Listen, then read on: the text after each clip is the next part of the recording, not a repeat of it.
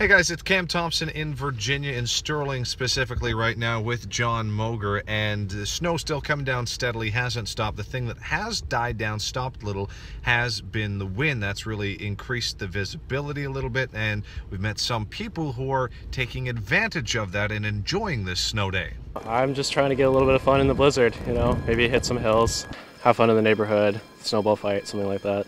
But while some get to go out and play, others are on their second or third round of shoveling. So did you have this whole driveway bare when you started? Yeah. And how are you feeling now? You've got sort of one little pathway down here, a lot more to go? Yeah, I'm kind of tired right now. Yeah, it's going to take a long time to finish this. But he never got to finish that work, as we had gotten stuck, and Jabral, being such a great kid, took a break from his driveway and, along with his mom, helped us out of our jam. There we go.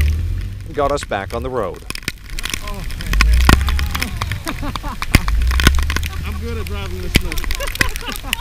And since getting unstuck and back on the roadways here, we've seen a few people in similar situations trying to dig their car out. We've seen others that have just abandoned their cars until things finally stop snowing. So we're trying to get off these main roadways and let the snow plows do their job. Back to you.